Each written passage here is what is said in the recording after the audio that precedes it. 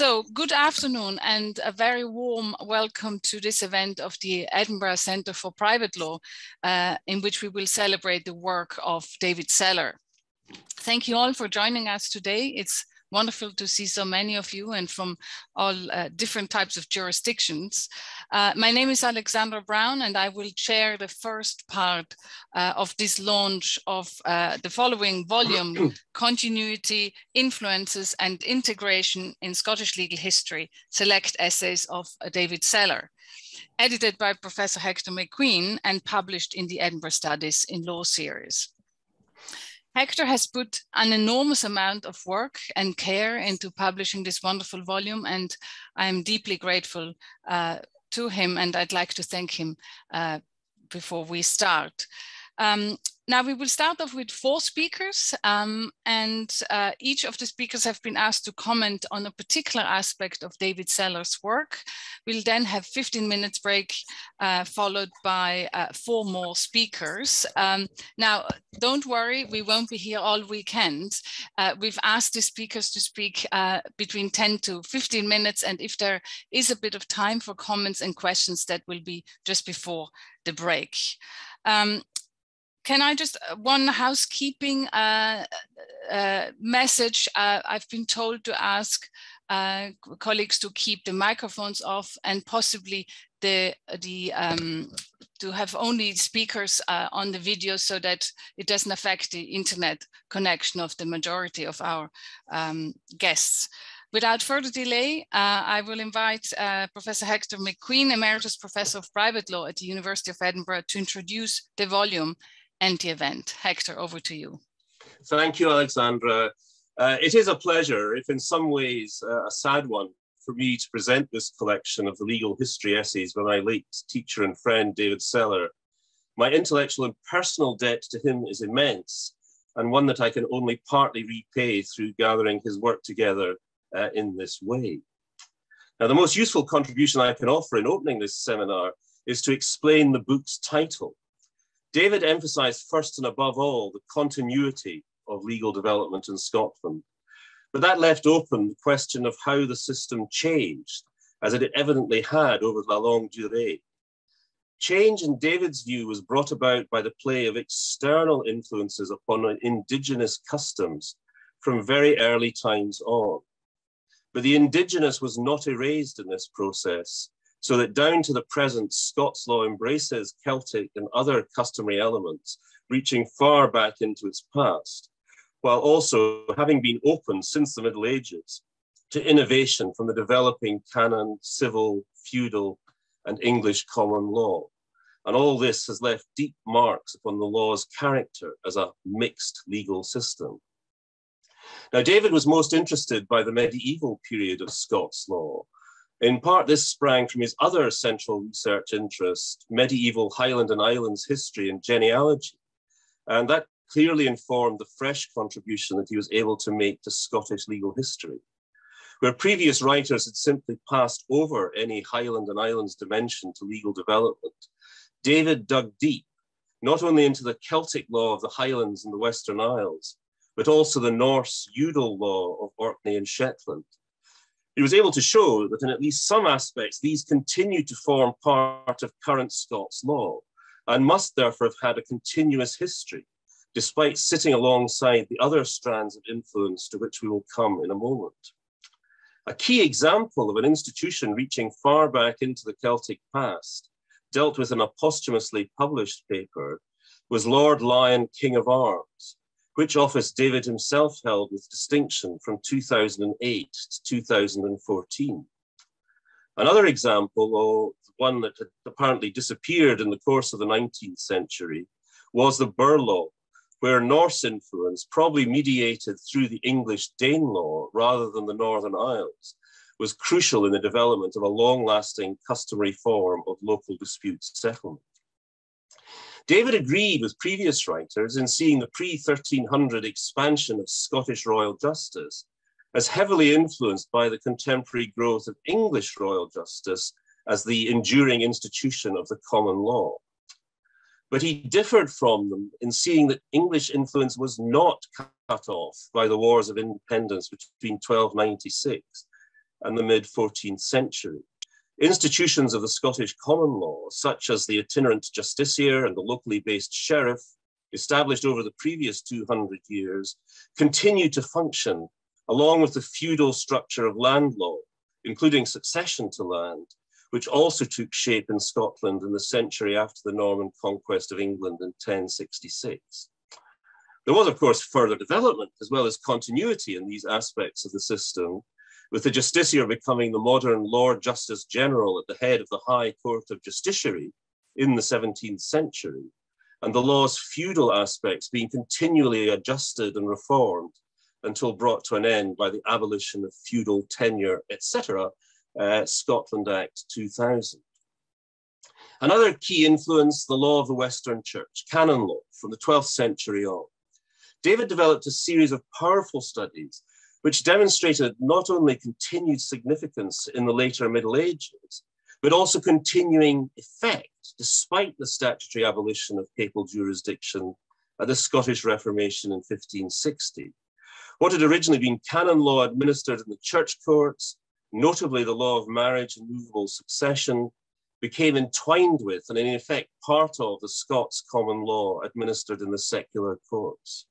Moreover, even before the Reformation, canon law had influenced the secular criminal law into recognition of different degrees of culpability for homicide based on the blameworthiness of the accused's conduct. David was notably less sweeping in his assessment of the influence of Roman or civilian law on the development of Scots law. He drew particular attention to the views of 16th and 17th century writers such as Thomas Craig and Stair, for whom in the hierarchy of legal sources of their time, Roman law ranked after canon law, with native, written and customary law ranking above both. Roman law was not a direct source, but rather a point of comparison, accepted not by reason of any innate authority, but for the good sense and equity of its solutions as evidence of the requirements of natural law. It could also influence the terminology of the law, as, for example, in converting the vernacular widows and bairns parts of movable succession to jus relicti and legitim, or inaptly applying the Roman felicitatio to the concept of unilateral promise. Now, this process could further be used to disguise what was really canon law influence, as in the law of persons, or the pressing of feudal wine into Roman bottles, as in the case of servitudes. So the reception of Roman law was thus far from covering the whole of Scots law. David was, however, equally far from denying civilian influence altogether. He saw its importance in providing the law with overall structure and intellectual coherence. He accepted that the law of movable property had been strongly influenced by Roman law, as also the use of the conditione sine liberis and the concept of donatio mortis causa in movable succession. The unique Scots law and the general enforceability of unilateral promises stemmed from Stair's engagement with the civilian legal thinking of his time.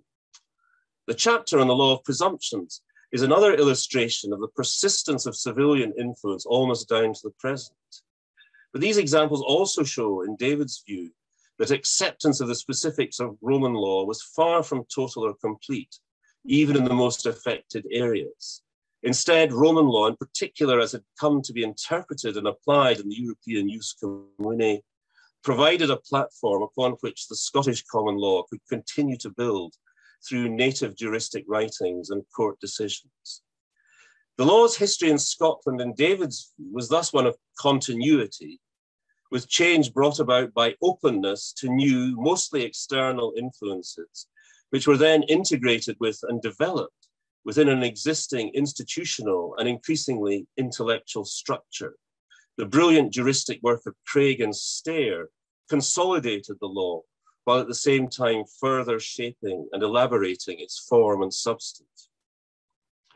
It's much to be regretted that David was not given time to draw together the threads and themes of his research in a single monograph, as I know he hoped. But this collection allows his work to be seen as a substantial and substantive whole, constituting a truly significant contribution to the history and understanding of the unique legal system that is Scots law. A further question which we may begin to address today, however, is how far the questions he raised have a wider application for legal history in Britain, the rest of Europe, and indeed beyond. Thank you very much. Thank you very much, Hector, for this introduction to the volume and to the work of David Sellar. And I shall pass now the word to Alice Taylor, who is Professor of Medieval History at King's College, London.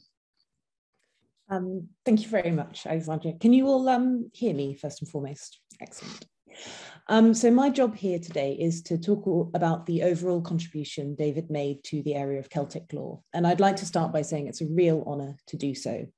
I didn't know David very well, but on the few occasions we did meet, he was unfailingly welcoming and encouraging, even reading a couple of draft publications for me when he had absolutely no obligation to do so.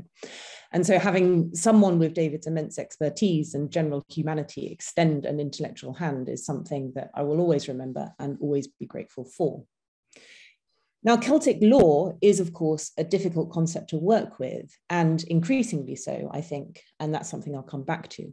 But the fact that we can think with it at all in both the history of Scots law and medieval Scottish history is to a large part down to David's work.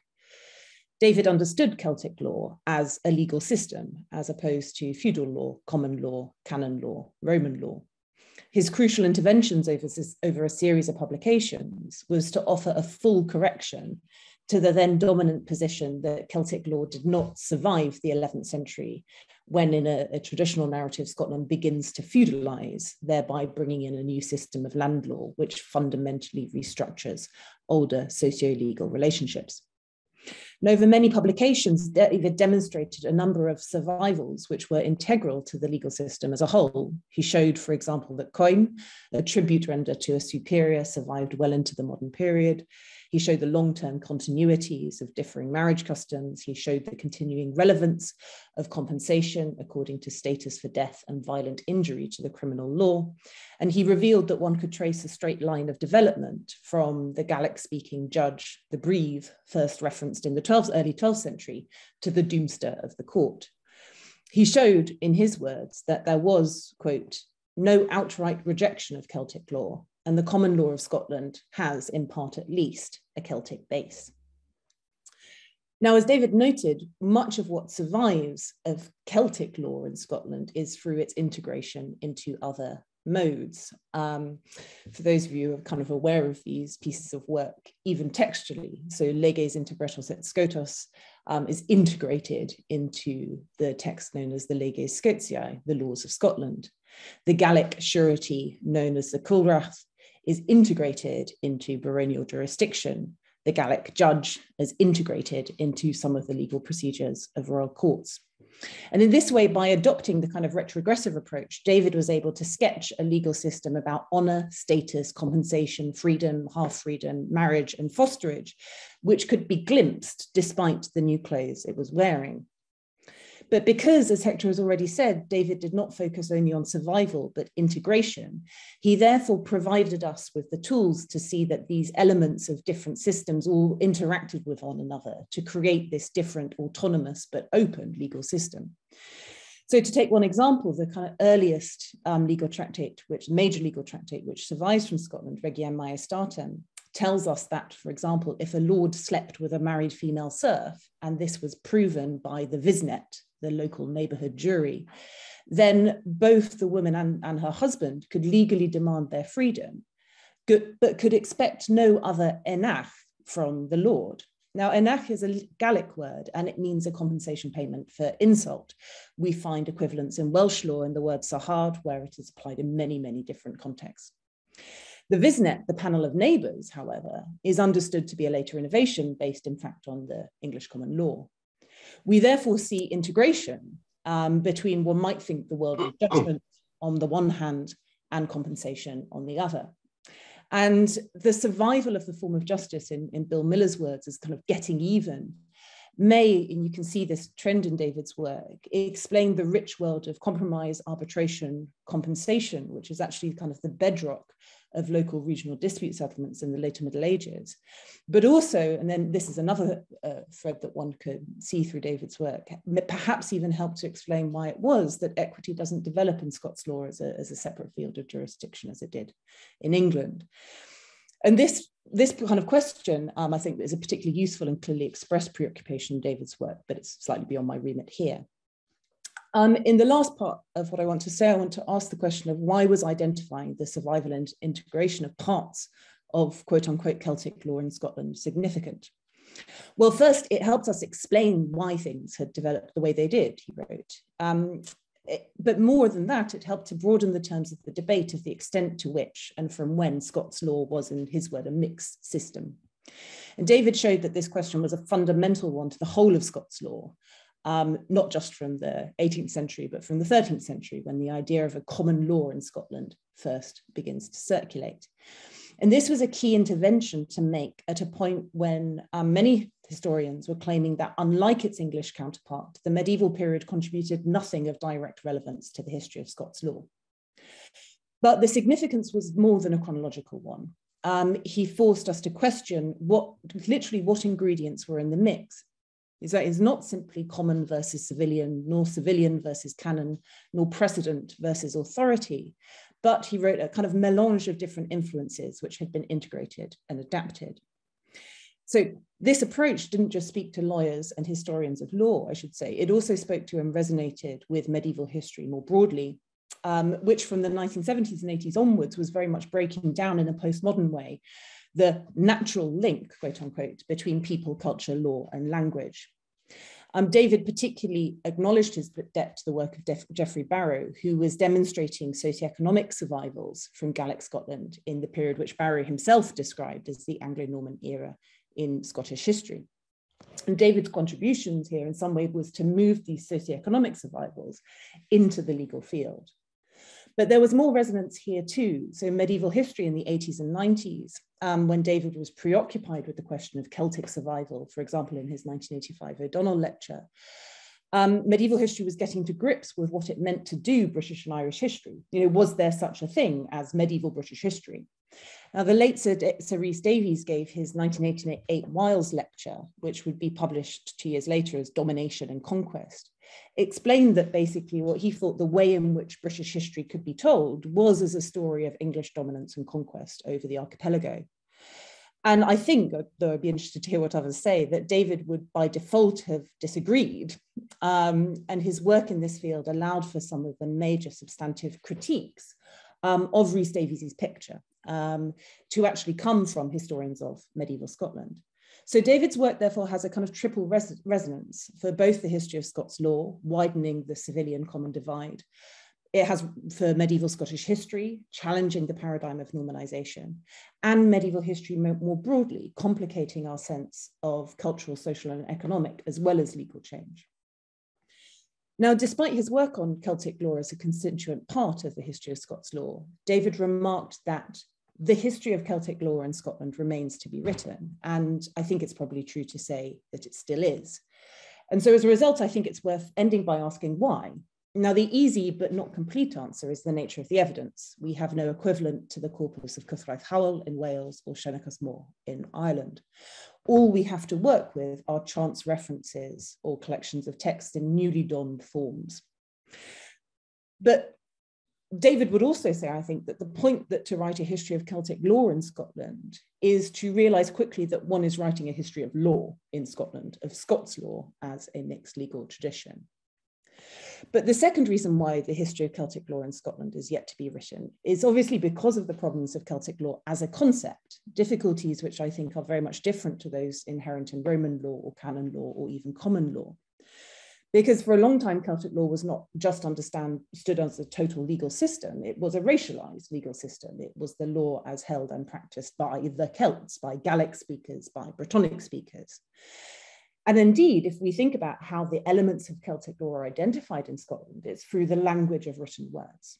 How are the elements of Celtic law identified? Celtic law is held together in Scotland through language.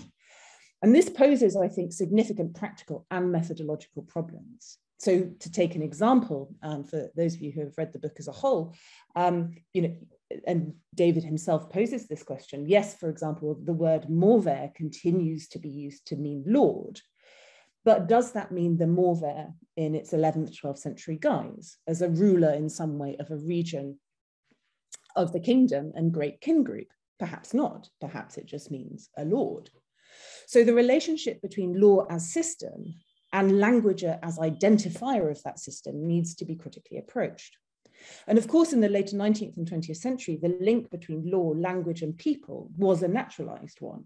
So Cosmo Innes, in his sketches of early Scottish history, wrote with great confidence that, you know, I believe Scotland at the different eras of her history used the laws of the people cognate to her then dominant race, whilst under a Celtic sway, her laws were those which have received a certain shape and definiteness from their longer use and greater cultivation in Ireland. Now, here is not the place to rehearse the kind of long-standing arguments about how these ideas of law shaped a broader sense of Celtic inferiority. But it's always worth remembering, I think, that Celtic law was framed politically as much as it was legally, and that crucially similar strategies were used in the 14th century and in the 12th century as much as in the 19th and the 20th century. So in 1305, Edward commands that the custom, usage of the Britons and the Scots should never again be used in the kingdom. According to the 12th century chronicler William of Malmesbury, David III offered essentially a 3-year tax exemption to anyone who would cease from practicing his new kingdom's barbarous customs. So the history of Celtic law in Scotland is therefore as much a political history as it is a legal history. So where do we go from here? David's work, I think, offers a way through the intersections between politics and law, which necessarily crisscross any inquiry into Celtic law. One of the words which I think it was Hector who chose for the title of the collection of David's essays is this word integration. Now, the Latin word integrare quite literally means from integer, quite literally means to make whole, oneness. And as I've already said, David talked a great deal about equivalence and integration. It was the nature of the system which was integrated, mixed and flexible and open to outside influence. And we see this so much in the Scottish legal material. So Regium Majestatem, to go back to that, for example, spoke of the Scottish mayor or crowner, he says, or torshredor, as having responsibilities for accusations of rape. Now, did these words, we ask ourselves, refer to the same position in different languages, or are they actually different official positions which may serve the same function? Could they be different positions, but could they be held by the same individual? Now, Regiam doesn't say, so we don't know. But perhaps David would say that its ambiguity is conscious. It's indicative of the flexible nature of the laws of the realm. So if a history of Celtic law in Scotland is to be written, then it would surely need to address the circumstances in which certain parts of the law come to be identified as Celtic and disaggregated from the wider whole. Thank you very much. Thank you so much, Alice, for not just giving us more of a picture of what it means to talk about Celtic law, but also of David Sellar's contribution in this field. I shall now pass the word to Dick Helmholz, who will speak, I think, about David's contribution in the area of canon law.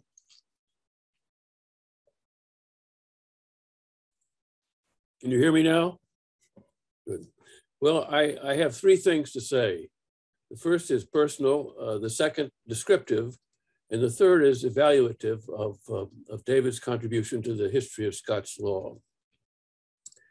So the first, as part of a project in comparative law convoked by the initiative of Helmut Koing and the energy of Knut Nur, David and I were once assigned to edit a volume on the history of the law of presumptions. Not a very exciting topic, you might say, but we couldn't say no to either of these German scholars. And in fact, they had a respectable reason for their choice. Legal presumptions matter. They matter now, and they've mattered a long time. And they also have been a common feature of many legal regimes. despite the criticism often leveled against him. So recognizing that reality, David and I assembled 10 additional contributors and met together with them to share our findings. Whatever you think of the outcome, the resulting book was published in 2009, and I'm told there are a few copies still available for sale. But the project gave me the opportunity to meet and to work with David, whom I'd scarcely known before.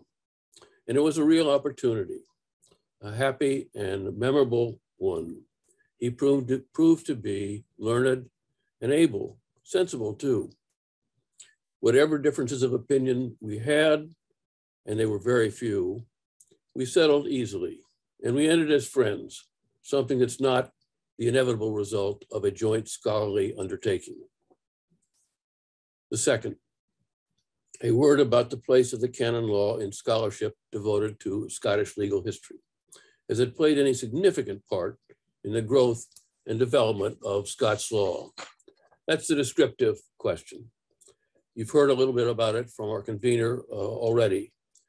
As a research strategy, I decided to focus my inquiry into this subject on Scots lawyers who, one, wrote about legal history, two, lived in the 20th century, and three, were raised to the peerage.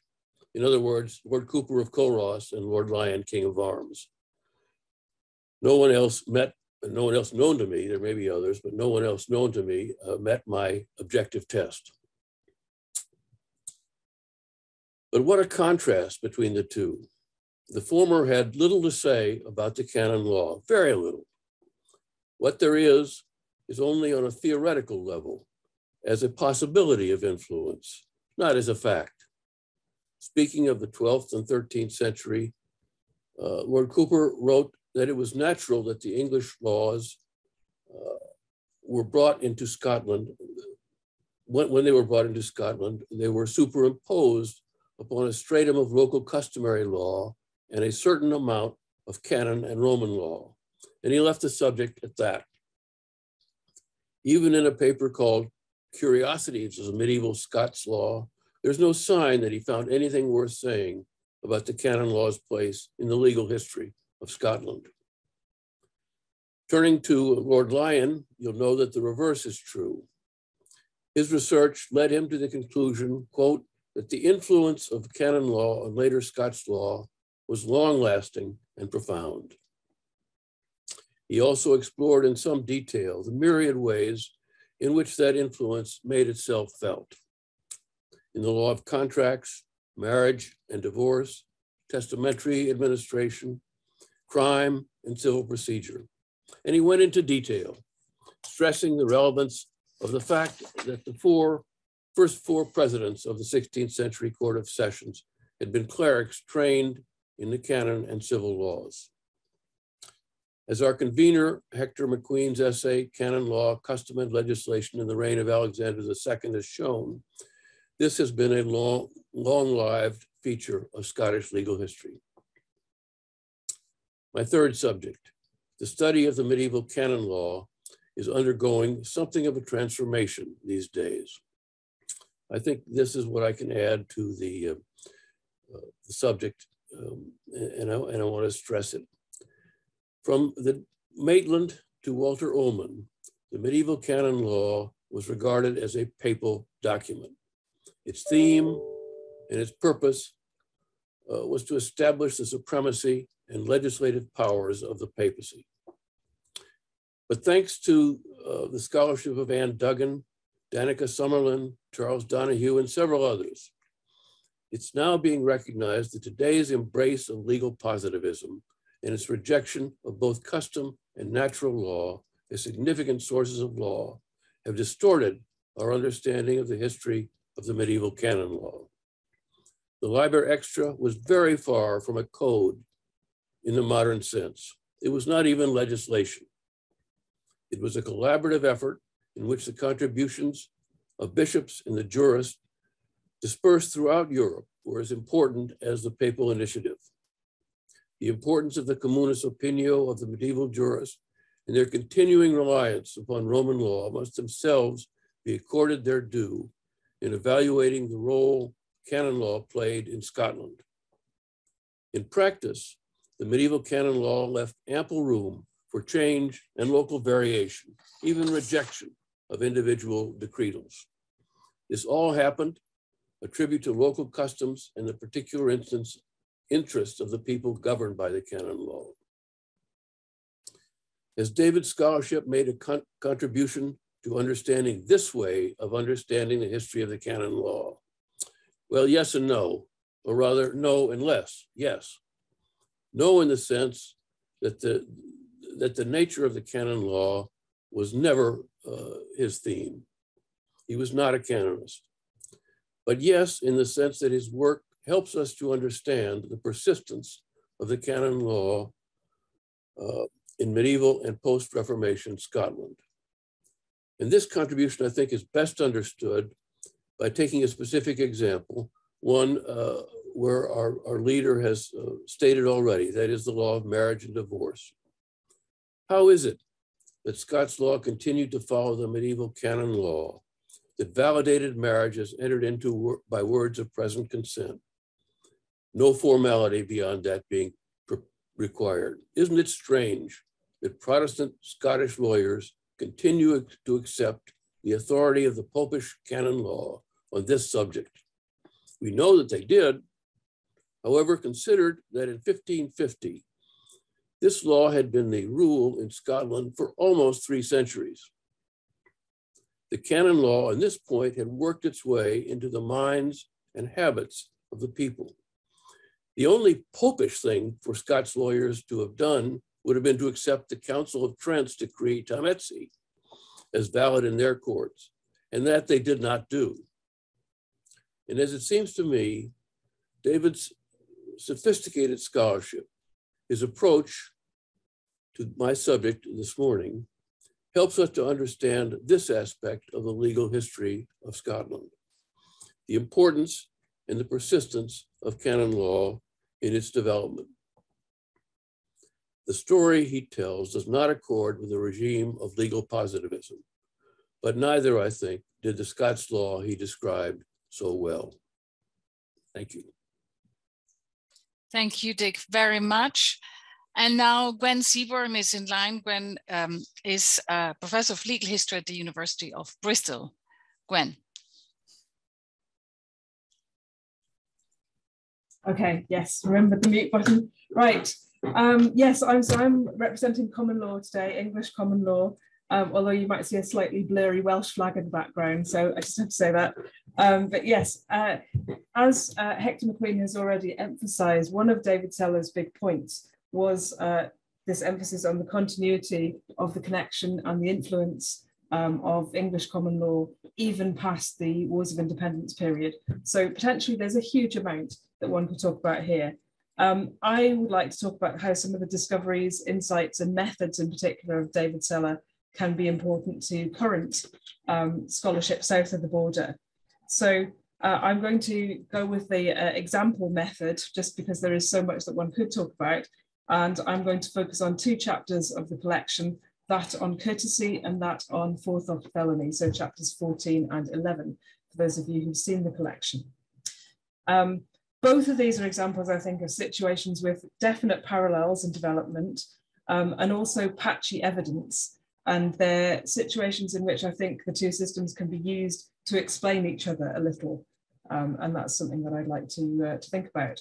So turning to courtesy, first of all, there's a very exciting chapter in the collection, Courtesy Battle in the Breve of Wright, 1368, which is a really nice example of vivid historical storytelling apart from anything else. And it is important to keep people's interest and get us excited about legal history. So we'll get to the battle bit of it in a moment. Let's just think about courtesy first of all. And I'm sure pretty much everybody here knows, but I'll say it anyway. Courtesy is not just being lovely and polite in a slightly old-fashioned way. It's an interest in land.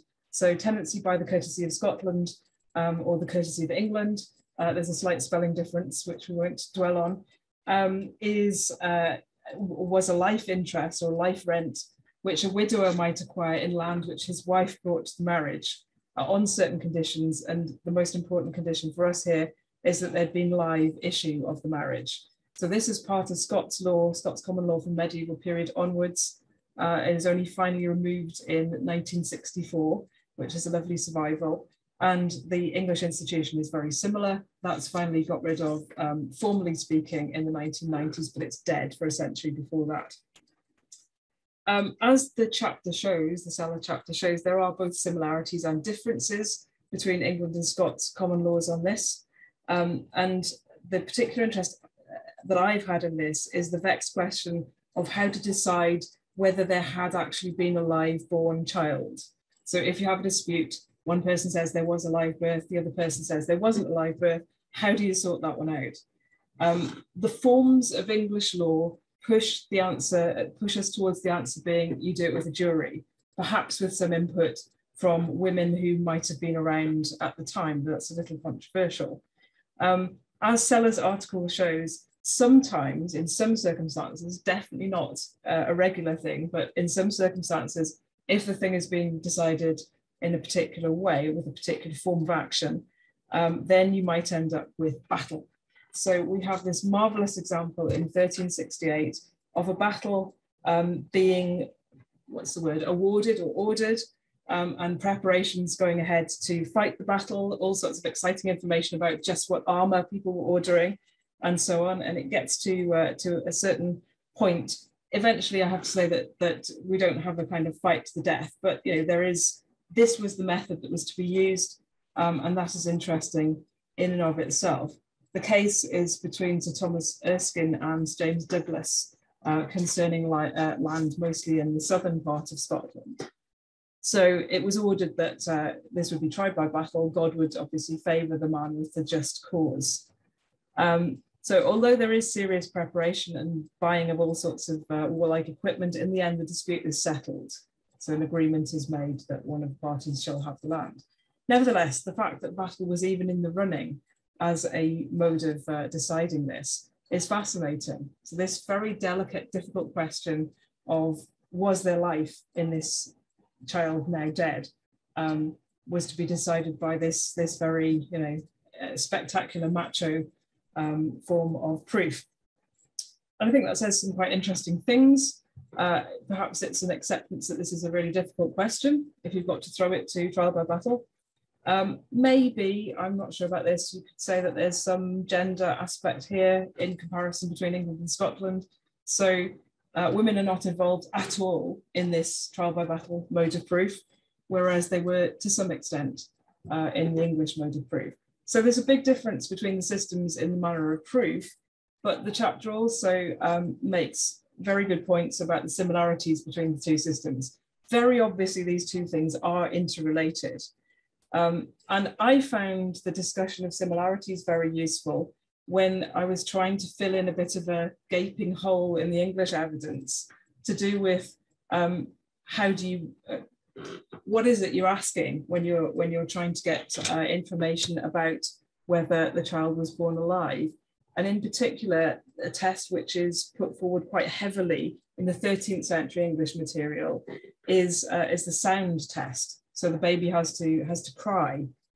But then that somewhat drops off the face of records in England in the later medieval and early modern period. But Sellar has a wonderful quotation from Skene, so from 1590s, which mentions the need for the child to make a sound. And it uses some absolutely fantastic language. The child has to be crying, braying, squealing. Brilliant. So it really reinforces the fact that that kind of idea was still out there in people's minds. And I think that to a certain extent can be used to fill in the gap that there is in English law. So my main point there is when there's an analogous piece of law in Scotland and in England, it makes all sorts of sense when there's insufficient evidence to try and, understanding of course that the systems are different, but to think of it as something which can fill a gap. And I don't think we always do that. I don't think people always reach for Scots law as something that can do that job. So let me move on to the second of my examples, and I will say less about this because time marches on. And that's the chapter on forethought felony. So this is a less niche area. It's a key aspect of criminal law, the idea of what is the intention which is required in order to identify a homicide as being particularly heinous. So those things which are later classed as murder in the English system and as deserving of capital punishment in the Scots system, and as not being amenable to, or not allowing the perpetrator to claim sanctuary in the Scots system, are tied up with this idea of premeditation or forethought felony. And in a sense, this is a bit of the history of legal history. There was a big controversy about this in the 1960s to 1980s, and articles which disagree with each other about just what was the role of premeditation. And Sellar makes some good points, some interesting points about the possibility of looking at the two systems together once again, and carrying over some of the Scots information into the English system. So I think it's not appropriate to go into great detail about just what the information is, but it's a really important topic, and one which has been picked up quite recently in very good work by Elizabeth Kamali, for example, looking at intention in felony. So I think that sort of area is still very much under consideration. I also think it's quite important to note that he's talking about criminal law at all.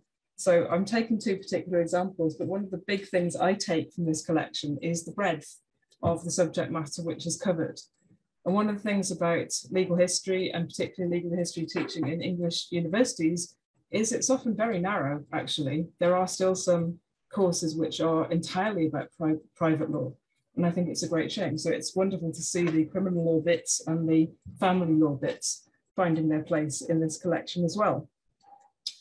And the last thing I'll say about that homicide chapter is really something about what Hector's done with it rather than what was necessarily there in the first place, which is I very much like the bringing together of the forethought felony material from Sellar with some of his other work on straight history. So on reinterpreting or nuancing the episodes of the killing by Robert Bruce of John Comyn, and of the Earl of Douglas by James II, and sort of thinking of those again in the context of what he has been saying about the importance of premeditation. And I think that definitely gives a fresh spin on those episodes, which are very important for legal history, but for the history of England and Scotland in general as well.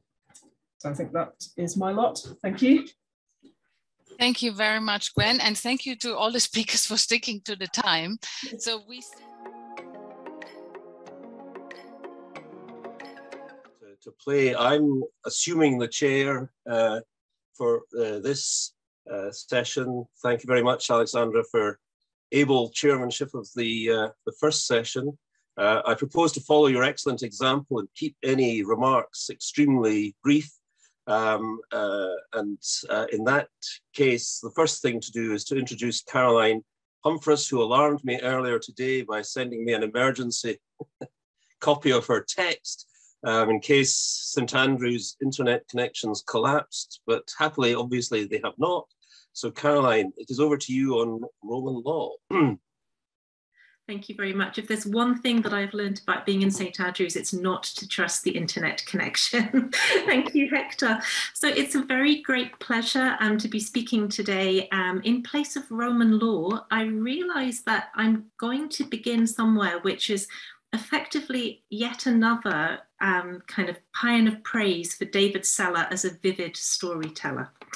So I begin in 1884 with the celebrated German law professor and legal philosopher Rudolf von Jhering, who in that year published a fantasy story and a collection of essays entitled Joking and Seriousness in Jurisprudence. The title alone is worth the read. Jhering's story, In the Heaven of Concepts, which I'm sure is known to many here, sets out to satirize contemporary attempts at legal system building through the scientific reconstruction of Roman juristic texts and principles. Yering imagines a deceased Romanist being led by a soul guide through a series of ordered heavenly realms before reaching the rarefied atmosphere of the heaven for legal concepts itself. In the heaven for legal concepts, personified juristic concepts such as dolus, property, contract, and loan happily spend their days exercising in a spiritual gymnasium. It includes a dialectical hair-splitting machine. And then they also, having exercised themselves in the gymnasium, they leave and they argue amongst themselves. So as I was reading our volume for today, I found myself imagining what a Sellar-esque heaven of legal systems personified might look like. It would, without doubt, be a Scottish legal heaven. So let's place it in Edinburgh Law School's Old College quadrangle, with, I think, 5 personifications. So 1 personification for each of the main legal systems discussed by Sellar in this volume. First, Roman civilian law, who I think we should imagine being dressed in a toga. I apologize for the fact that I have not appeared to you in this form today. Celtic law in a tunic, canon law in a cassock, Scots law clad in the splendid tabard of the Lord Lion King of Arms, and English law, I think, in top hat and tails. Within this gathering, Scots law, Celtic law, and canon law are engaged in deep conversation with each other. English law is trying to speak loudly over the top of all of them, whilst Roman law listens intently, interrupting the discussion politely, but insistently on specific points. So for example, I'm imagining these personifications when their conversation turns to legal rights in movables, to unjust enrichment, to the topic of succession, promise, or presumptions. This is when Roman law insistently makes her voice heard. So my general sense from Sellar is of a gathering of old acquaintances who have known each other for quite literally centuries. In our virtual gathering today, I of course appear before you as Roman law. In reading the volume, I was struck by Sellar's insistence that Scots law should not be viewed as, and I quote, a civilian system overlaid by the common law. Rather, as Hector mentioned at the beginning of our workshop today, Scots law should be viewed as a distinctive common law in its own right, a pillar of national identity from the wars of independence of King Robert Bruce onwards, coupled with a keen sense that Scots law may not have operated across the Highlands and the Lowlands in the same way. So Sellar's insistence that Scots law was not at base a civilian system makes way for a nuanced and careful dissection of the so-called reception of Roman law in Scotland over centuries. As Sellar states at the end of chapter 7, and I quote, "The story of the reception of Roman law in Scotland is a complex one, which can only be properly understood against the background of a strong and resilient native tradition." So throughout the volume, the reader encounters numerous striking metaphors to describe the reception of Roman law into Scots law. Hector mentioned one, which I think might be my favorite, the pressing of feudal wine into Roman bottles. We also learn about Roman law taking on, and I quote, "the protective colouring of a thoroughly native species." We hear of the law of servitudes wearing a Roman mask, and native institutions, such as the legal rights in movables, and I quote, "being dressed up in Roman garb." For Sellar, the reception of Roman law in Scotland was thus a very gradual process to which, I quote from chapter 7, "the common law of Scotland was resilient and adaptable in the face of the incoming tide of the civil law." Another wonderful metaphor. Scotland drew upon the civil law rather than adopting it. Roman legal institutions, as Sellar states in chapter 13 on succession law, were tailored to meet Scottish needs. And Scottish needs, of course, varied and changed over time and across place. For example, some terminology of Roman law, as we shall hear in more detail later, was adopted in the field of succession.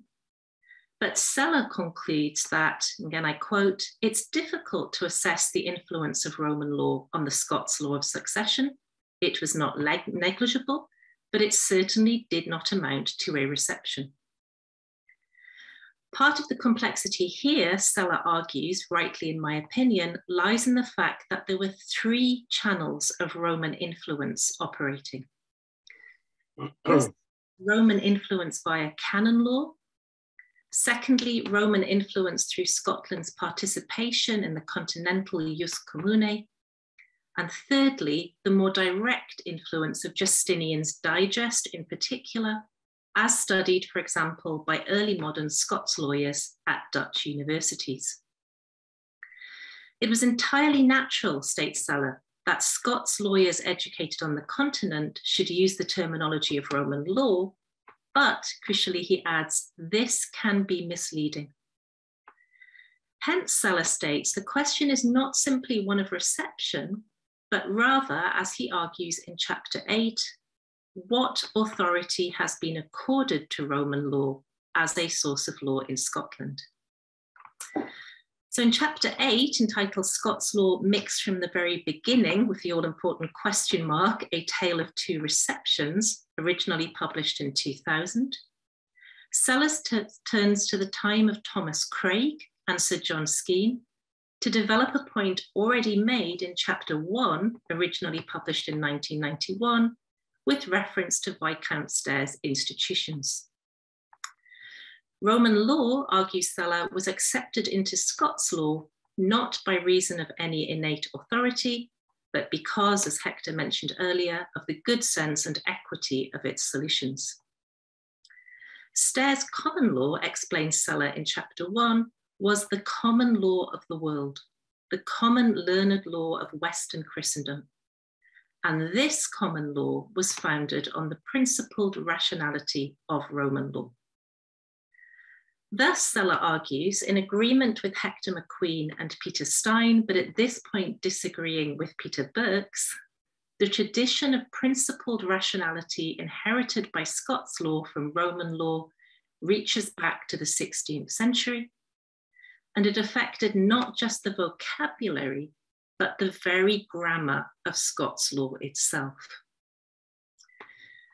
This insistence on the importance of the continental civilian tradition, at the same time as denying a full-scale reception of it within Scots law, also underpins Sellar's analysis of promise in chapter 15 of the volume, originally published in 2000, and presumptions in chapter 16, originally published in 2009.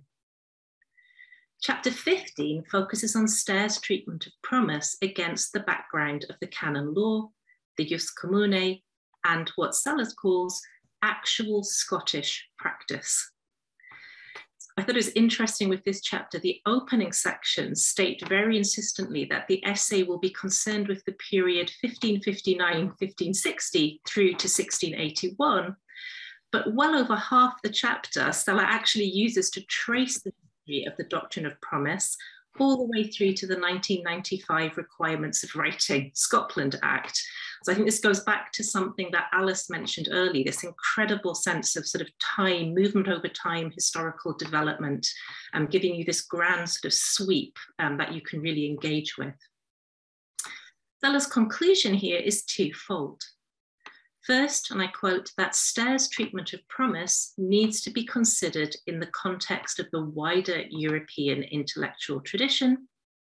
And second, that the institutional writers who followed Stair lacked his clarity. And I love that phrase, it just drips with irony, doesn't it? It's the sort of thing you dread to see in a review of your own work.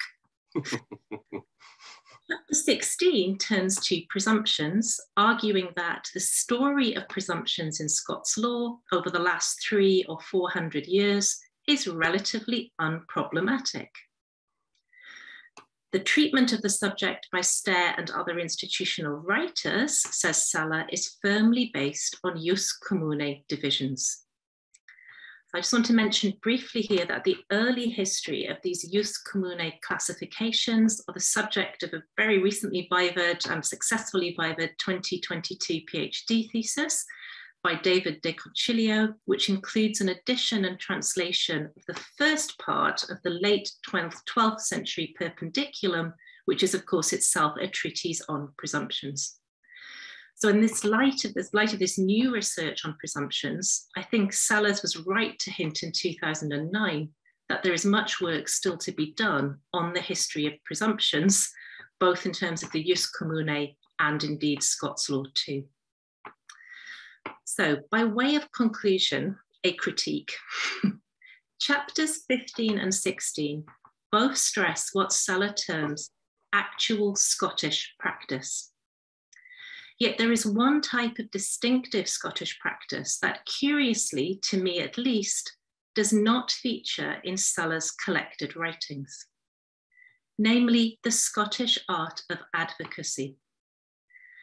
So here I am well aware that I am running the risk of seeming to criticise David Sellar for not being more John Cairns. And I think, John, you may well be in the audience here. But the story of Roman civilian law influence on Scots law surely must include the history of the Scots bar. Volume 1 of John Cairns' collected essays clearly lays out the significance of an education in academic Roman law for Scottish advocates. And here I must confess that I particularly enjoy reading Volume 1 of John's essays, as it speaks to a time when St Andrews made provision for not one, but two professors responsible for teaching the municipal and Roman laws. I always gloss over the account in John's Volume 1 of his meticulous reconstruction of the story of William Wellwood, who was the last St Andrews professor of law, together with the potential for blood feud to end academic careers. So those of you who know the story of William Wellwood will know what I'm talking about. As John Cairns concludes, not only did the Roman law and the civilian tradition of the jus commune provide the advocates with legal arguments that allowed them to assert a high social status, the history of Roman law gave them the Roman jurists and the Roman orator as models for their profession. In other words, if David was with us today, I would argue that the distinctly Scottish civilian tradition is as much about institutionalized cultures of forensic argument as it is about native concepts dressed in Roman garb. Thank you very much. Thank you, Caroline. Thank you very much for a very interesting set of comments and so on. And I'm sure when we get to the discussion, there'll be discussion of precisely these points. But you've kept very well to the allotted time slot. So shall we proceed to the next paper, which is from Tom Green in Aberdeen, who's going to talk about David's discussions of the law of marriage. So Tom, over to you now. Okay, thank you very much. Thank you.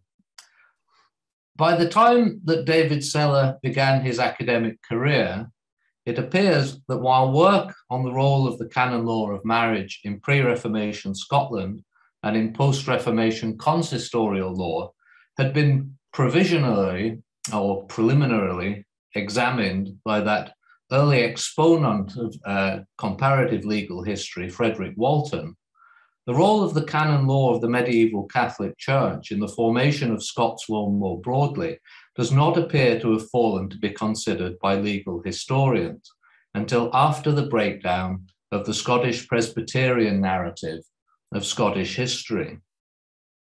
The breakdown of the Presbyterian narrative in the 1960s in part contributed to a fuller or revived engagement with the subject of the influence of medieval canon law on the formation of Scots law. At first, this tended to focus on the law of husband and wife, where the influence of canon law was direct and where that influence long survived within the context of the Protestant ascendancy. There seems little doubt, to my mind at least, that within the context of the 1960s, various scholars in the first flush of youth began to undertake a wide-ranging and fundamental re-examination of the Scottish evidence in its own right, increasingly free of the constraints of an officially authorised narrative of Scotland's history, long maintained by the universities for the preceding 2.5 centuries. Sellar appears to me to fit within that group of scholars, which included many influenced by Gordon Donaldson, such as Athol Murray, David Smith, Peter McNeill, and Duncan Shaw. Our knowledge of Scottish legal and ecclesiastical history is now far more grounded upon the evidence, particularly for the medieval and 16th, 17th century periods, and all the myriad complexity to which that gives rise. It is undoubtedly the case that while Scotland rejected many aspects of medieval Catholicism, canon law itself continued as a great authority among the Scots, notwithstanding its direct relationship with the bishops of Rome and notwithstanding the Reformation. Marriage law remained the primary context within which Scottish legal historians considered the influence of canon law upon Scots law. This is quite clear from David Sellar's own work, and in particular from 2 of the articles contained in the volume whose publication we are marking. I can still recall being a young postgraduate in the School of Divinity at the University of Edinburgh, reading the canons of the Fourth Lateran Council and reading about the formation of the classical canon law through the works of scholars such as Walter Ullmann, Stefan Kuttner, and Brian Tierney. This was simply an academic interest. But through the scholarship of David Sellar, I came rapidly to realize that the classical canon law of the High Medieval Church had played a central role in the development not only of marriage law in Scotland, but also in the fields of procedure, among others. And more generally, through the stimulus of David's work, I began to see that since the classical canon law was profoundly indebted in terms of its jurisprudential sophistication to the 12th century Renaissance in civil law in the northern Italian law schools, the canon law, since directly enforced in Scotland for several centuries, had acted as a vehicle for the reception of civilian principles into Scots law.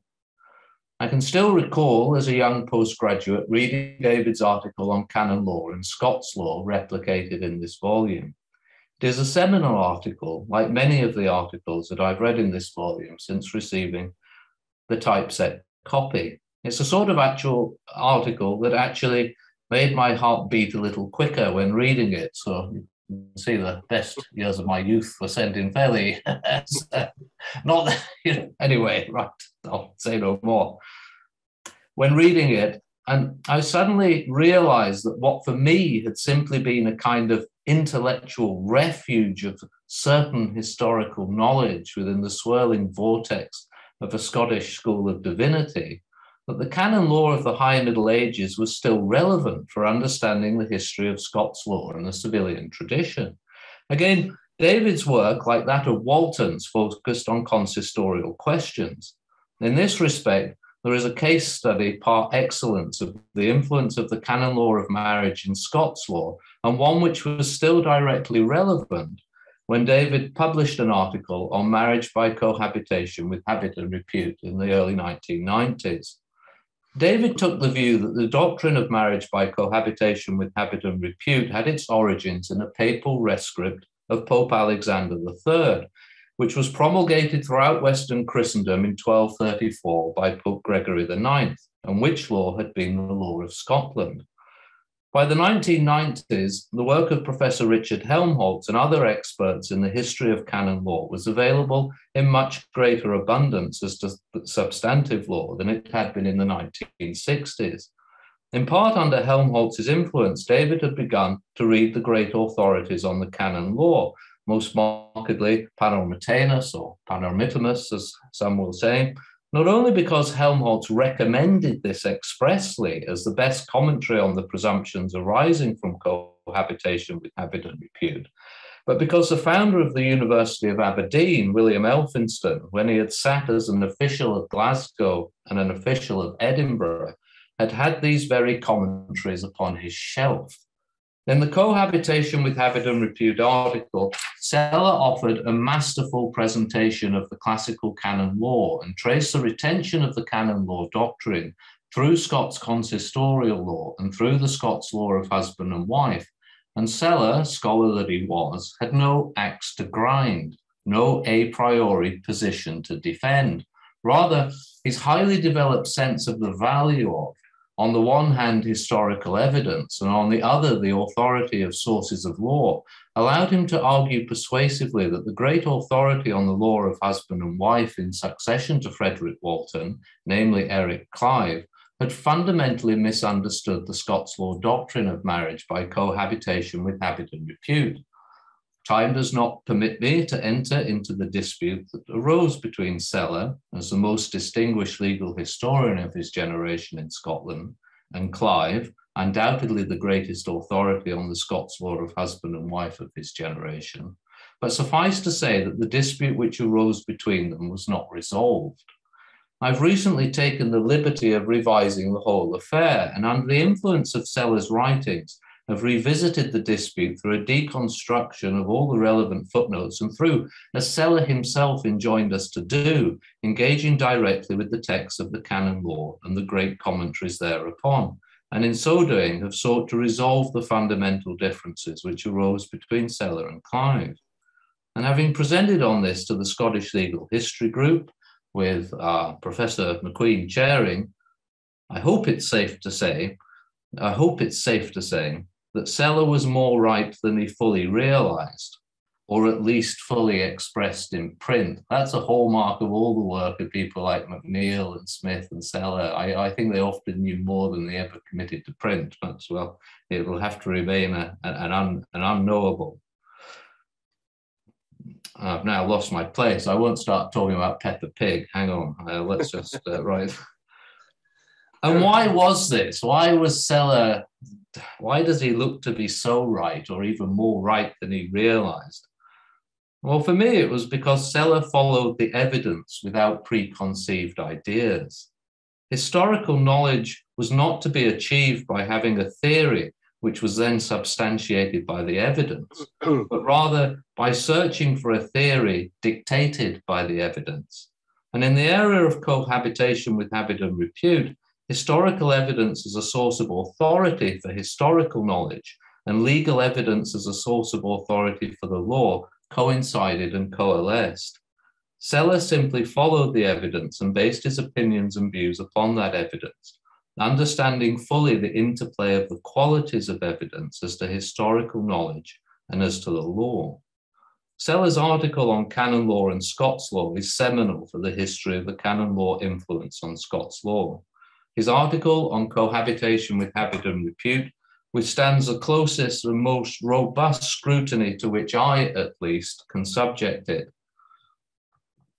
And it not only stands, but again proves to be seminal.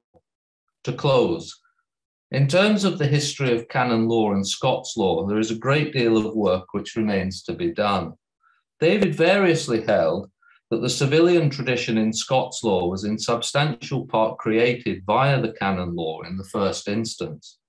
As expanded upon in his article Mixed from the Very Beginning, it appears to be David's thesis that the Corpus Juris Canonici and the commentaries arising therefrom was a major vehicle by which the civilian principles, by which the canon law had been enriched, were received into Scots law. A great deal of work has yet to be done on this head, because we are dealing with subtler and more indirect influences on the legal culture from the legal culture of the High Middle Ages. The somewhat overwhelming volume of source material that may be consulted in Scotland has been presented before us in Dollars Arlach, Scotland under the Jus Commune. And given my prior experience of engaging in detail with the scholarship of David Sellar as to canon law, I think that his own observations as to the role of canon law in the Scottish civilian tradition undoubtedly act as the guiding light by which further research in that field of inquiry should be undertaken. Thank you. Thanks very much, Tom. Also keeping nicely to time and providing us with lots of food for thought and reflection, which I hope we will take up in the discussion at the end of the afternoon.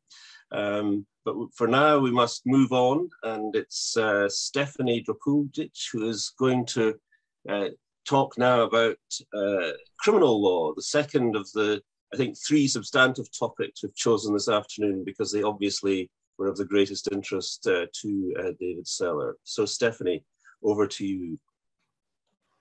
Thank you. Yeah, so I'd like to thank the organizers and Hector and Alexandra for the invitation to come along and speak today. I've been asked to consider this afternoon the impact that David Sellar's work had on Scots criminal law. Unfortunately, never had the opportunity to meet him either in person or online, but his work most certainly has impacted on my own research. I'd like to focus this afternoon particularly on what he has highlighted in his chapter on forethought felony, malice, forethought, and the classification on homicide. This chapter also now includes a part of another piece of work, which Gwen had quickly referenced, was it murder, which I believe adds a very interesting development to the concepts associated and attached to the prosecution of homicide, and indeed throws a new light on this topic as well.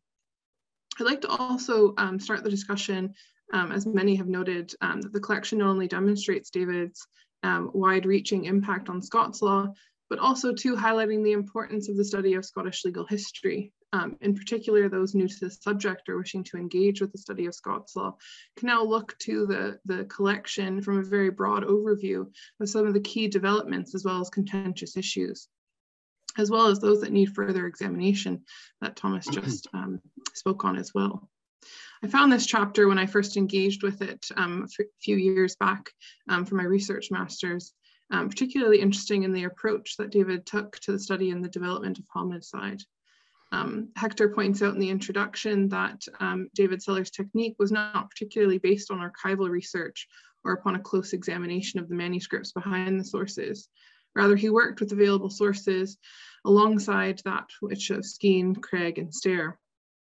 He also adopted an approach that was quite unique, or from my perspective, unique, particularly for criminal law.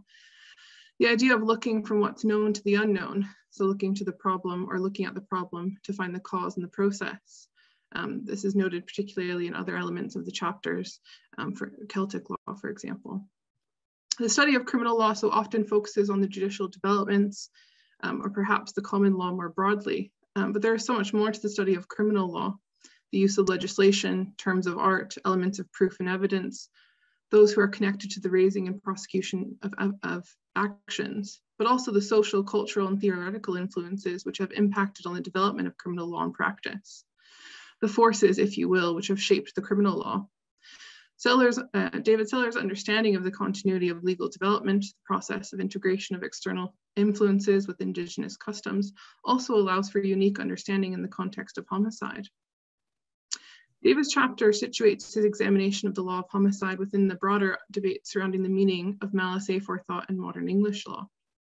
He was critical of understanding the circumstances, if any, in which malice, forethought had carried its obvious and literal meaning of premeditation, or where it signaled a deliberate and intentional killing.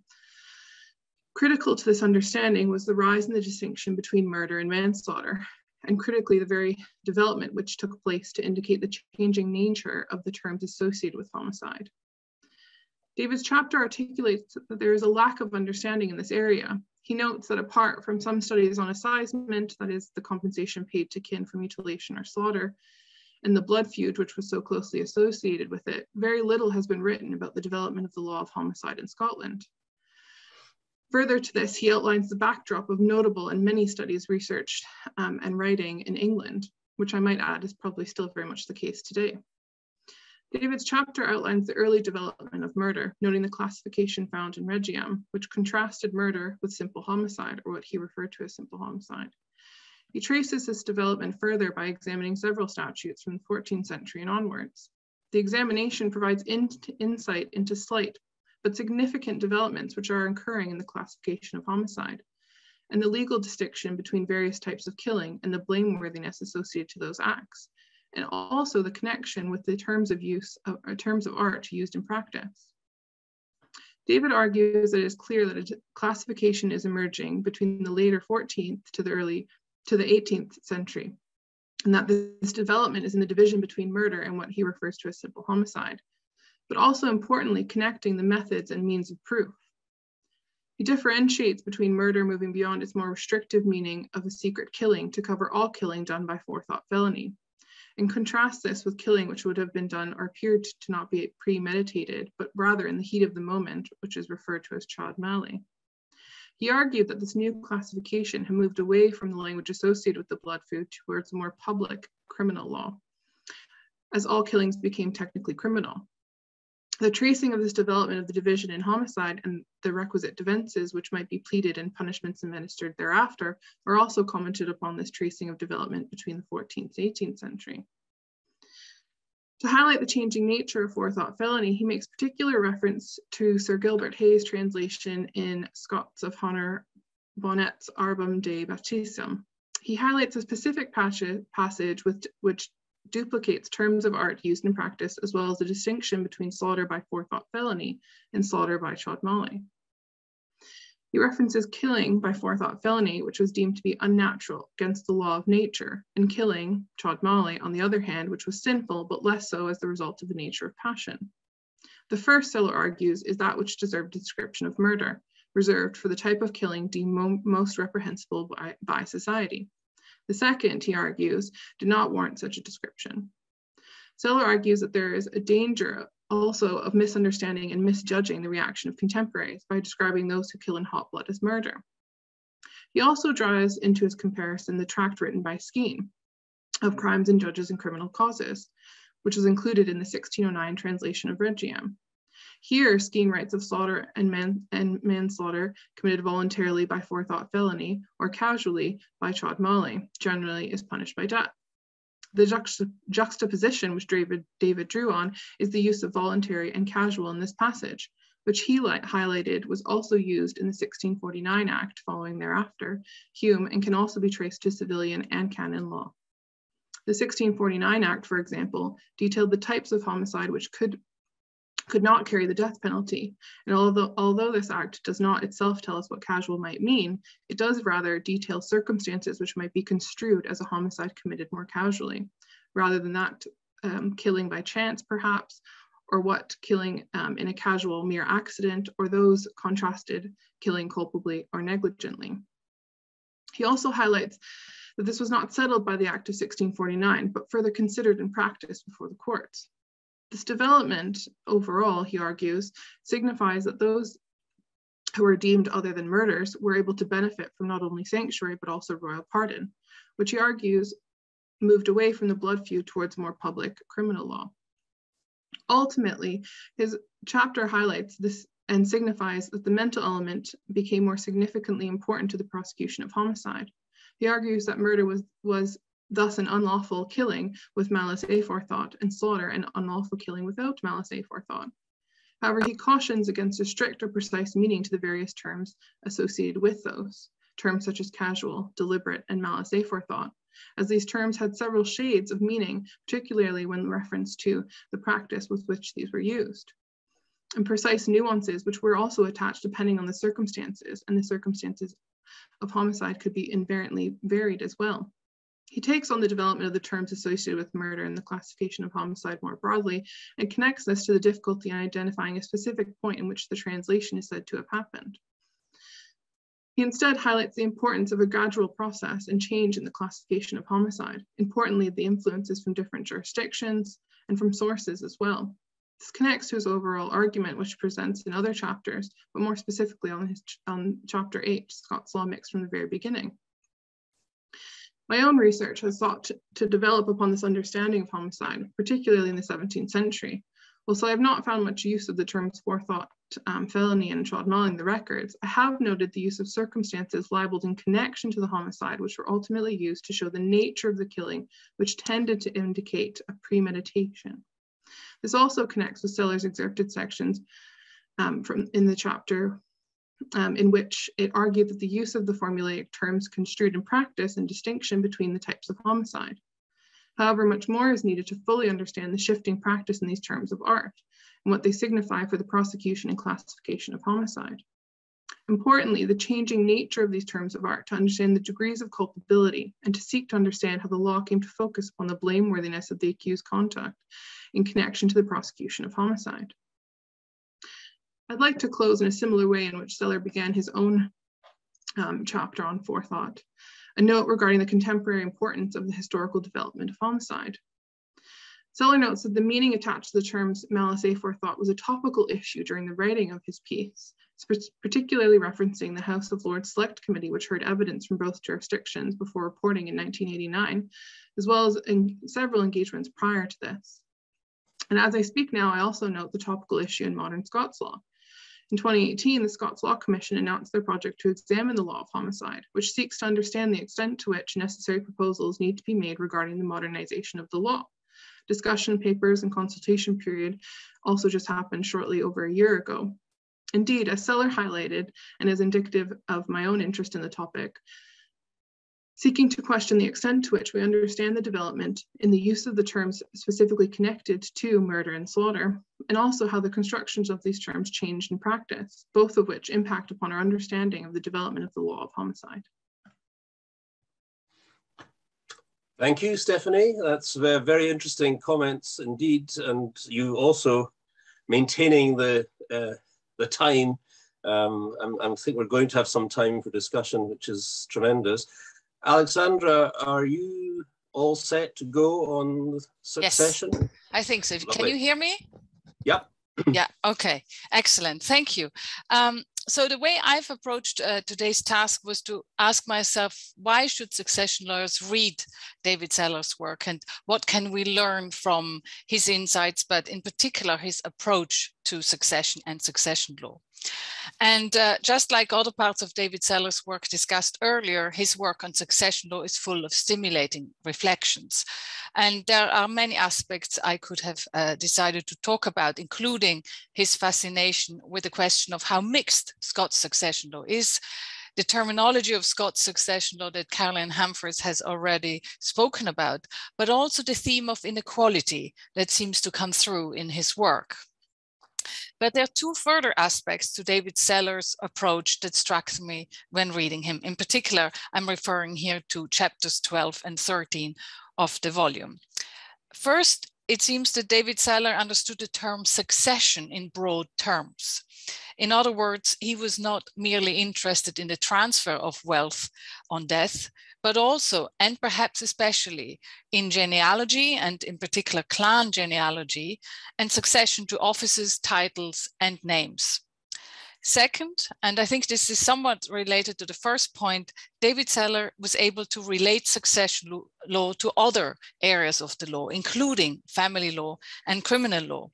And partly this seems to be a reflection of the fact that he's had such broad interests, but also that he taught across a number of areas of law, including within private law.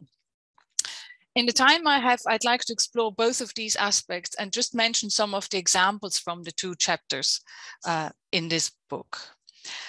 Now, David Sellar understood succession in broad terms. I think we can see that in the chapter 12, where he speaks on juridical acts made in contemplation of death. And here he mentions not just how land could be transferred on death, but he also talks about committal titles and how they could be passed. And in that same contribution, David Sellar also engages with the motivations that underpin dispositions that are made in contemplation of death.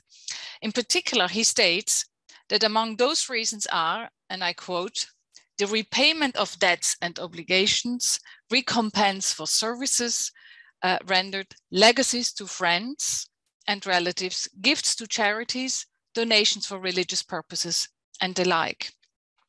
Thus, David Sellar points to the fact that testamentary dispositions are not necessarily unilateral nor altruistic. They may not just be a gift, but can, for instance, be part of some sort of exchange. And they may, of course, reflect the testator's personal beliefs. Thus, there's more to wills than one might think. More importantly, it seems to me that David Sellar draws our attention to the fact that testators often seek to preserve their name and the name of their family.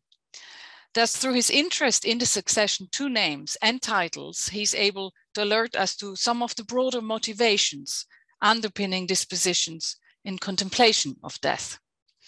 Names could be preserved, obviously, in a number of different ways through offspring, but also he mentions the foundation of a school or an institution that was named after the deceased, but also elaborate funeral monuments, some more extravagant than others, and here, obviously, the MacQueen cases come to mind.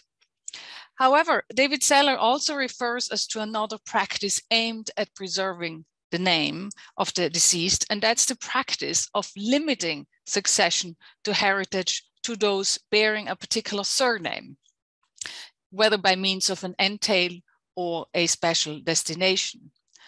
And this concern to preserve the name was not confined, it seems, to the clannish Highlands.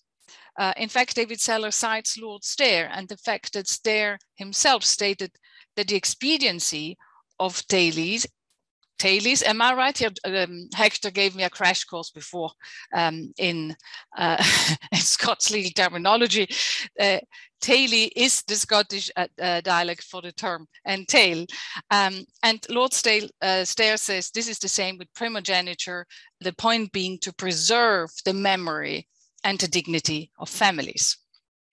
Now, in this context, David Sellar further mentions the so-called name and arms clause to the inheritance of property. And such a clause made succession to property conditional on the assumption of the name and coat of arms of the family in question. While such conditions may be unusual today, there's an interesting Court of Appeal decision of 2012, where the question arose whether a party had actually complied with such a clause. So I think by taking a holistic approach to succession, and in particular by connecting his interest in succession law to his interest in the succession to title and names, David Sellar was able to see that testamentary dispositions are not just about the transfer of wealth, but they fulfill a number of different complex functions, and that they are motivated by a host of different considerations. Yet, modern succession literature often pays very little attention to the fact that preserving the name, but also the memory and dignity of the deceased and of her family are important motivations underpinning dispositions in contemplation of death. But David Sellar's work further alerts us to the fact that it's not merely through dispositions of wealth or the creation of wealth structures that can persist over time, and here I'm thinking of dynastic trusts, that a person can try to ensure continuity beyond death. Thus, by drawing interesting connections across the different facets of the succession to a person, David Sellar was able to capture more fully what succession is about and what matters to the human being who is confronted with her own mortality. Aside from highlighting the complexities of the process of succession and the underpinning motivations, in his work, David Sellar also draws important connections with other areas of the law in which he had an interest in. For instance, his interest in family law and marriage meant that he was able to see marriage as a means through which succession patterns could be affected. And that marriage was, and to some extent still is, I think, an important estate planning tool, is not always acknowledged in the succession literature. Also, when discussing, in chapter 12 in his book, The Limitations to Juridical Acts Made in Contemplation of Death, David Sellar would not just mention what one might expect legal rights that is forced heirship, but he also included an interesting small section on civil death. Now, the effect of the doctrine of civil death is that a person, though biologically alive, is declared dead for the purposes of the law, and that obviously has serious consequences, including, but not only, for the transfer of wealth on death. As David Sellar mentions in his contribution, historically, civil death was often a consequence of entering a monastery or religious order, but was also recognized in the context of banishment for life or a sentence of outlawry, which was recognized in Scots law until 1949. Apparently, at least that's how far I've come with my research, the concept has been transposed to Scotland from England. In England, banishment, it seems, occurred when a man was attainted by act of parliament and cast from the realm forever. Apparently, there were three principal consequences that followed upon the attainder for treason or felony in England, and that was extinction of civil rights, forfeiture, and corruption of blood. Now, forfeiture was part of, it seems, the punishment of a crime by which goods, chattels, lands, and tenements of the attainted felon were forfeited to the victim's kin. Whereas according to the doctrine of corruption of blood, the blood of the attainted person was held to be corrupt so that he could not transmit his estate to his heirs, nor could they inherit. In other words, the person attainted for conviction of a felony or treason was disqualified from inheriting or transmitting property, and his descendants were forever barred from any inheritance of his rights to title. Civil death and the other incidents of attainder were never part of the common law recognized in the US. However, and here I hope that the US lawyers are not going to prove me wrong, in the US, civil death was revived by statute in several states.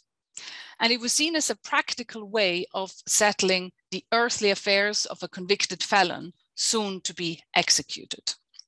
The idea was to emulate the results natural death would produce. As a consequence, convicted felons not only lacked the ability to sue in court, they were also deemed to be dead with respect to the bond of matrimony, and they were deemed to have surrendered their property rights. Consequently, in some states, property rights would automatically pass to the prisoner's heirs. And if a prisoner was released from prison before natural death, that could then lead to anomalous situations. Interestingly, these civil death statutes are still alive in 3 US states: Rhode Island, New York, and the Virgin Islands. And they retain civil death statutes for persons sentenced to life imprisonment. However, on 2 March 2020, so just over 2 weeks ago, the Supreme Court of Rhode Island has declared the civil death statute of Rhode Island not compliant with its constitution, which guarantees all people access to the judicial system. Thus, succession matters can be impacted in a number of different ways, including through criminal law provisions. David Sellar's work here, I think, is instructive, as he invites us to look not only beyond the confines of what pertains formally to succession law, but also to study succession law in connection with other areas of the law, be that family or criminal law. David Sellar's work thus highlights the interconnectedness of succession law with many other areas of the law, but also it shows that what it means to be dead is much more complex than it might appear. Thank you.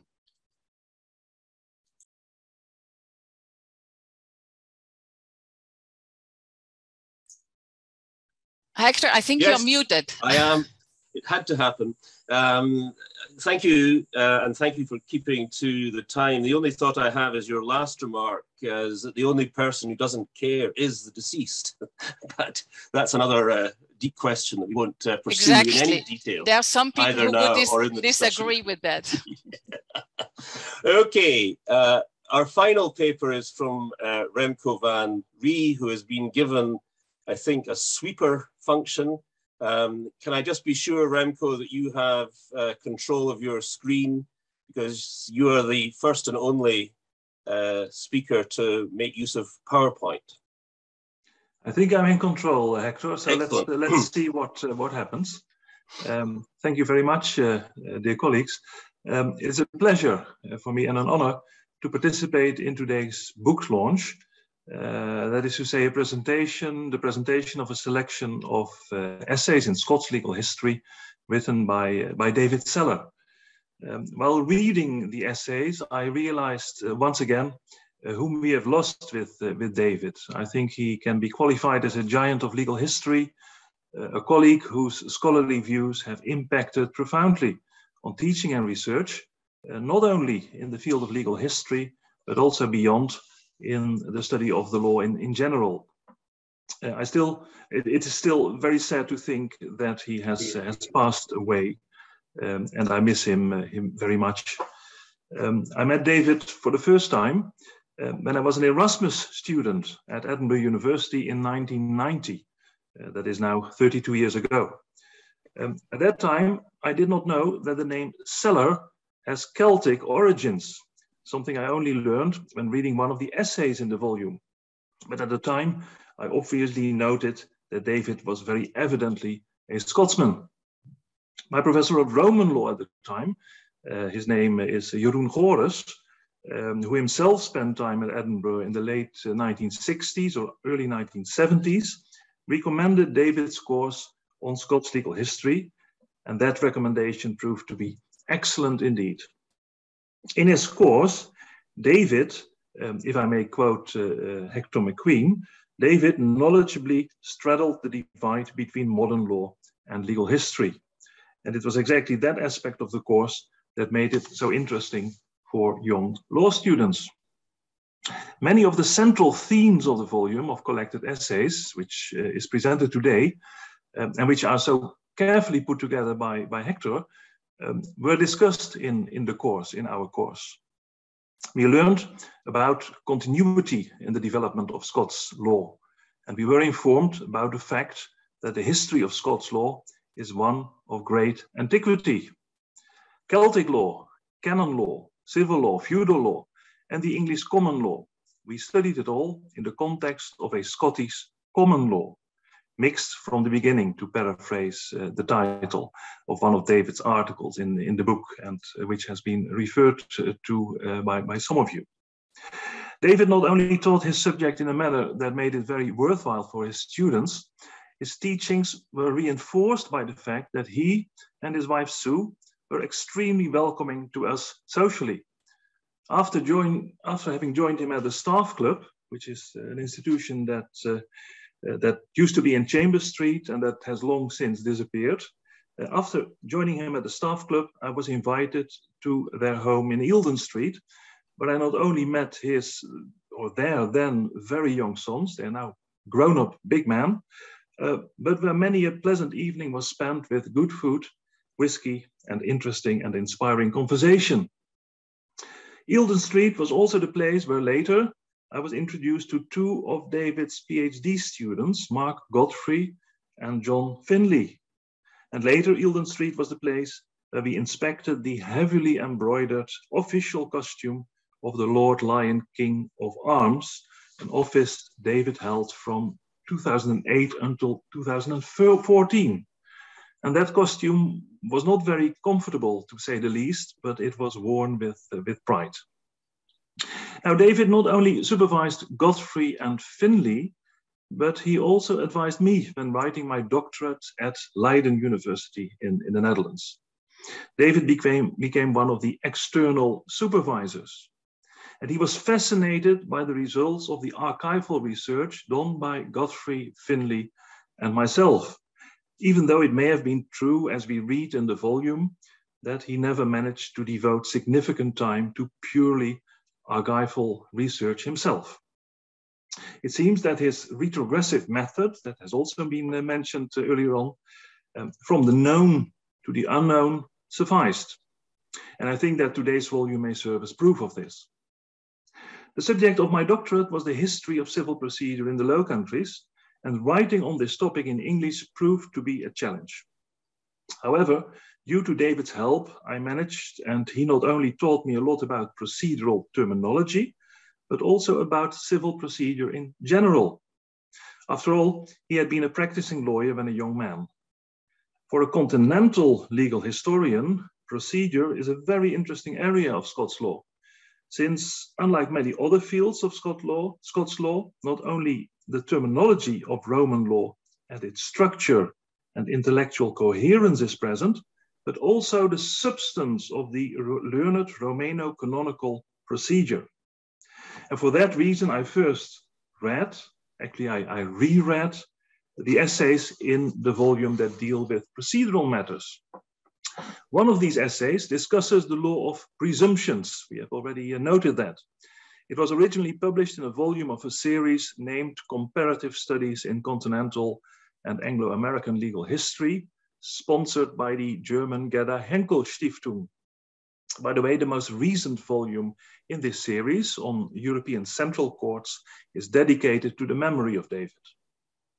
The volume I'm now referring to on presumptions was coordinated by Professor Dick Helmholz from Chicago. He's present here today, in partnership with David, who hosted one of the meetings of the working group in Edinburgh. And while rereading David's writings on procedural matters, I was struck by the fact that even though we discussed the history of procedure time and time again, we still did not discuss all relevant matters. An example, which could have been discussed with a few glasses of whiskey, I must admit, is where in his essay on presumptions, David refers to our colleague and friend from Stellenbosch, Professor Jacques Duplessis, who noted that in Roman Dutch law, a violent presumption of adultery and hoererijen, which means something like prostitution in Dutch, came into being when a young man and a young woman were found naked in bed together. But actually, this presumption is much older than the Roman Dutch law. It was discussed by Philips Wieland, a late 15th and early 16th century lawyer from Flanders. But Wieland did not mention that the young man and the young woman were naked. This was later added by Joost de Damhouder, a 16th century lawyer and legal author who plagiarized Wieland to a considerable extent. But, and now I'm going to share my screen. Let's hope that it works. And I think it does. I hope you can see my screen. The Damhouder apparently knew the liber extra of the canon law well, since it is there that we meet all of this nudity. We see there in the text that the couple was nude, laying together in bed. The Damhouder's treatise not only provides text, but also woodcuts. And I'm sure that the woodcut depicting the situation where a presumption of adultery comes into being has turned out to be much more interesting than without the liber extra and without Joost de Damhouder. I'm going to show you the picture. Here it is. Curiously, in the woodcut, we only see a naked man on the right-hand side. The woman, on the contrary, is hiding chastely under a blanket on the left side of the bed. And this is because the couple has evidently just been surprised in their bedroom by a third person. And that person on the left must be the person that testified in court. His testimony has given rise to the presumption that something very bad had happened before he entered the room. As Wieland states, when a young man and a young woman are found together in bed, the law presumes evil. There are also other matters that are raised by David in his essays that I would like to discuss, that I would have liked to discuss with him. Several times, David establishes a link between Scandinavian and Scots law in a very compelling manner. But what I'm sometimes missing, but that is only because I'm a Dutchman, are references to the Low Countries. As you may know, Scots and my own native tongue, Dutch, have quite a few words in common. On a Sunday, Both Scotsmen and Dutchmen would go to church. In Scots, the building they would visit is a kerk, whereas in Dutch, the building is called kerk. The Dutch bury their dead in a kist, and the same is done in Scotland. The English, on the contrary, seem to use a coffin for that purpose. Similarities may also be noted in legal parlance. In one of his essays, David refers to the Scandinavian institution of the ting, and the ceremony of fencing the court. Once a regular feature of Scottish court procedure, David observes, found also in Scandinavia and the Isle of Man, but apparently nowhere else. However, the same procedure existed in the medieval Low Countries, and there is reason to believe that the Scandinavian, Scots, and Dutch procedures may have a common root. Ting is ding in Dutch, a word that we still find in modern Dutch as part of the word referring to a lawsuit, geding. And I'm now going to show you another slide, the last slide. In Maastricht, the town where my university is based, one of the oldest civil buildings in town is the so-called Dinghuis, the house of the ting, a courthouse, we would call it today. And fencing the court was a regular feature of the procedure of a medieval municipal court, the so-called Schepenbank or Schöffenbank in German, which in medieval times was initiated by putting 4 benches in a quadrant. It would have been very nice to have David's opinion on the relationship between this procedure and fencing the court in Scotland. And finally, ladies and gentlemen, there is Boer law, discussed in another essay in today's volume. David has established the Scandinavian origins of Boer law, but he also mentions the Scottish institutional writers John Skene, who states about Boer law, it is a Dutch word, David rightly adds that is to say German, for bower or bouwersman in Dutch is rusticus and husbandman. But a Dutch speaker from the Low Countries would not have made the association with farmer right away. That person instinctively would have thought of the word for neighbor in Dutch, which is buur. And note that boer is the last syllable of the English word for in neighbor. The law governing the relationship between neighbors, or buren in Dutch, was a familiar part of the law in the medieval Low Countries. Boer law would then mean something like neighbor law, or the law governing the relationships between neighbors. Now, obviously, etymology is a difficult topic, and many lawyers will not be familiar with it, but I would have liked to raise this point with David during one of our conversations in Eildon Street. I wished I had read his essay on Boer law earlier. I would like to come to a conclusion. Today, we have discussed the life and works of David Sellar, and for many of us, David is the face of Scottish legal history. For me, he presented Edinburgh, its university, and Scotland at large. I'm grateful that Hector has taken the initiative to publish David's most important essays in one volume with Edinburgh University Press. I think that the book will be a lasting memory to one of the kindest legal historians I've known, and someone that may serve as an example for many others in the field. As I've stated before, he is dearly missed. Thank you for your attention.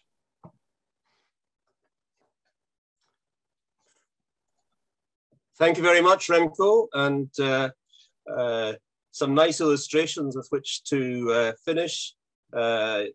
And you and I have, in email exchanges, discussed the great difficulties for lawyers, even legal historians, of etymology.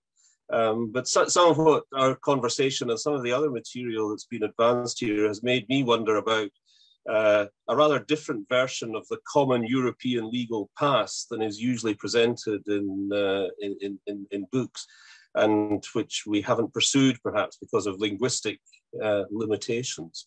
So thank you. Now.